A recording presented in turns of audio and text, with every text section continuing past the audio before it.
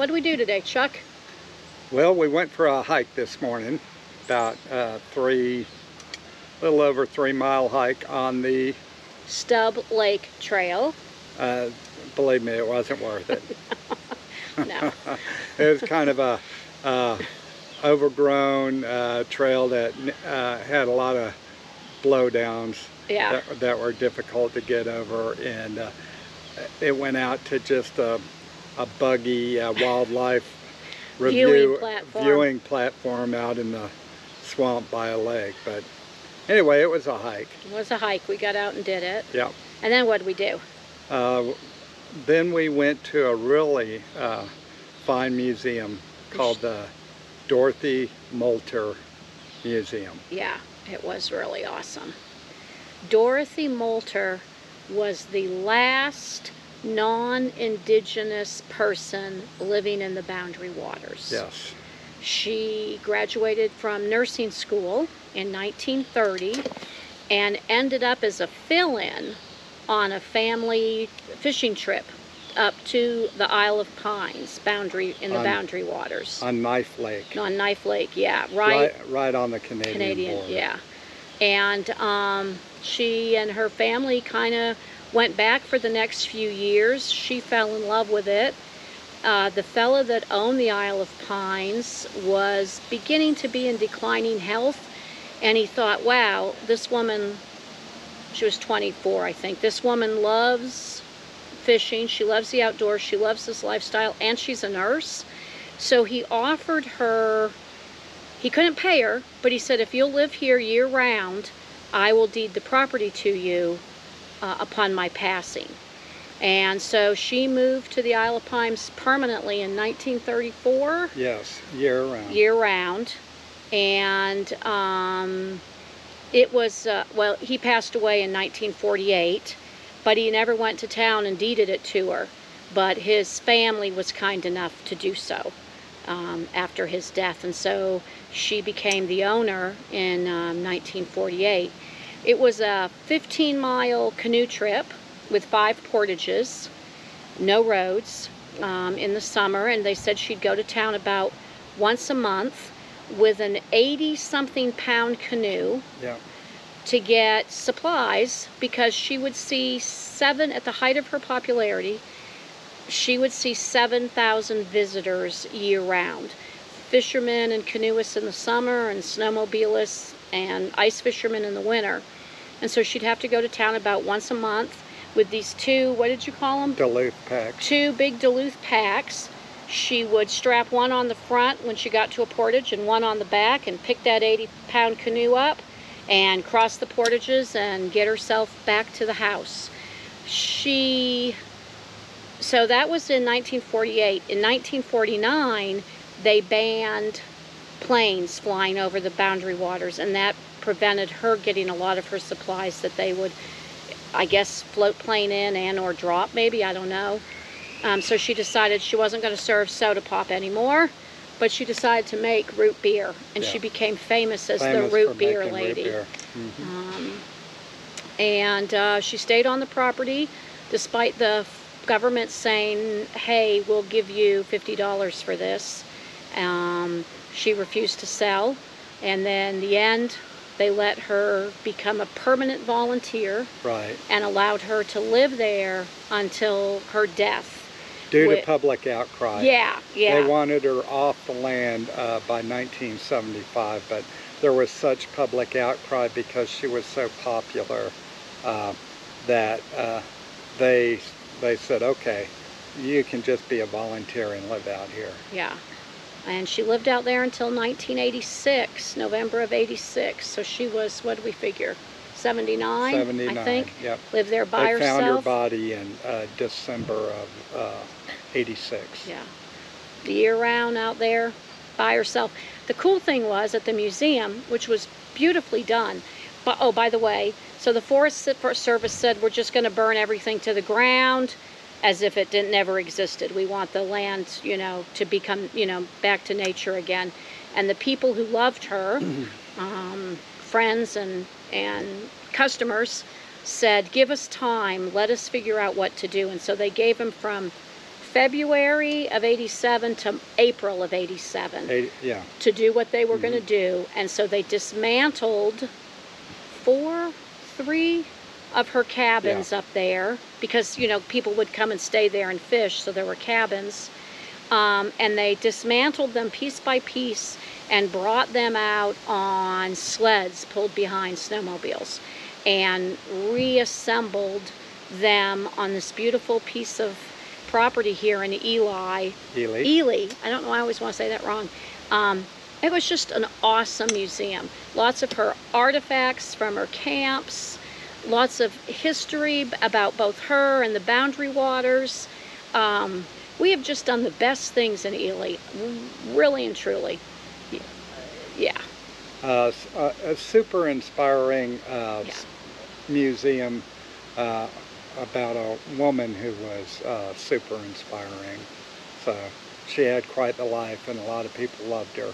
It was really something to see. We enjoyed it, the museum. Yeah. I think it was $6.50 for me. For Susan to get in. She got 50 cents off for a AAA membership, and I was free as a veteran. So yeah. Can't beat that. And you can buy the root beer. Yes. They continue to make the root beer. I had one. It was quite good. So yes. I would recommend it. And I want to give a shout out to our tour guide, Lynn, who will probably never see this, but she was I don't know, probably a teenager, maybe 20, 21. She did just a fantastic job. Like, I'm sure she never met this woman, but just held her in as high esteem as the people who knew her. It was just really awesome. All right. Bye.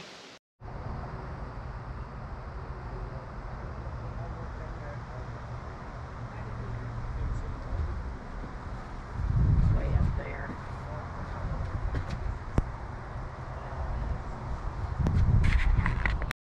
This is Dorothy's winter cabin.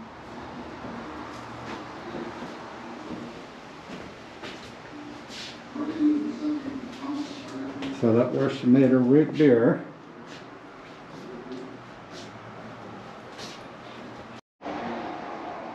Our home-brewed root beer, it made Milwaukee jealous.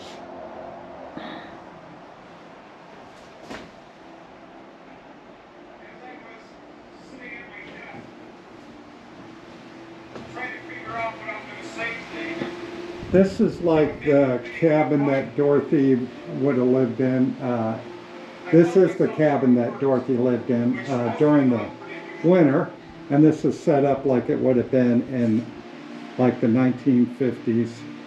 For many of us who have the privilege of meeting this gracious lady, we will never forget this, nor what she has done for us. She lived in this cabin in the winter time, and then in the summer she would rent this out and she would go live on a tent on a small island, so she'd have a little bit of privacy from running the fishing resort. In which we are in the midst of. Dorothy served and was dedicated to the care of others, and was evidenced by her schooling in the nurse in Chicago. When she came here, her care and concern continued, helping those who are homeless, Julia Roberts. inviting those in who needed help, caring for those who were hurt, sick, and She was simply 16. being there in case we needed her. There was always coffee on, a bottle of root beer, a smile, and a place to rest. And indeed, we will miss her. Many people took refuge in her cabin when the weather was bad and traffic, and always This is the Point cabin, named because it was located on a point on the lake. Despite the distance, about 6,000. All the broken paddles that were painted by Dorothy for her camp. Took over the Isle of Pines Fishing Resort in 1948 when Bill Bergman, the former owner, died.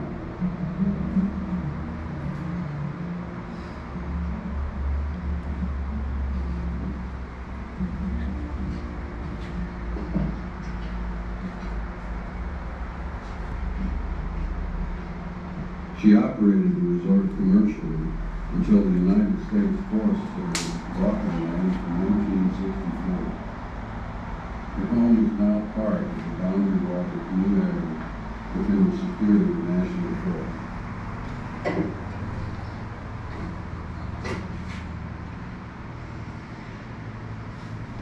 Dorothy's first snowmobile.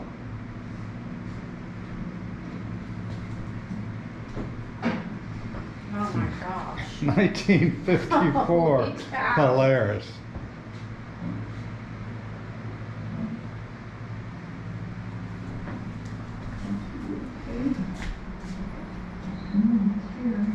'57, honey. Oh, Oh no, this is '54. I'm sorry. She got a new one in '57. and she would harvest ice all winter, cutting it by hand. This is the craziest thing I have ever seen. I come up here in 1930 for the first time with my dad, my mother, my uncle, and an old fellow that worked for my dad. And of course, this kind of country was all new to me, coming from the city and never going out to picnics or nothing. I'd never had a canoe till I came up here. And then I was listening to the guys talking about some of their different experiences. But then they started talking about cutting ice, putting up ice. And of course, we used some of their ice.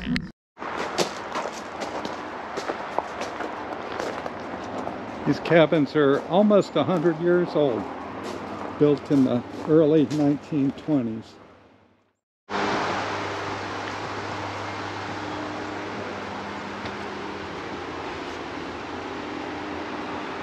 Okay, the third cabin.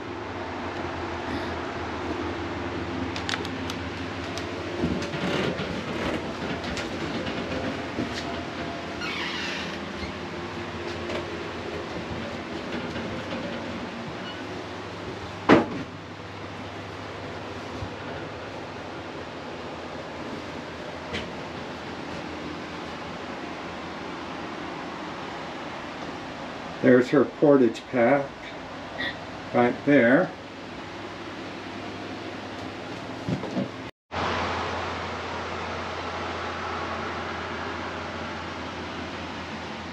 Okay, Nomies, I hope you enjoyed learning about this remarkable woman, Dorothy, as much as we enjoyed telling you about her. Fare thee well, Nomies. Fare thee well. See you soon. Bye. Bye.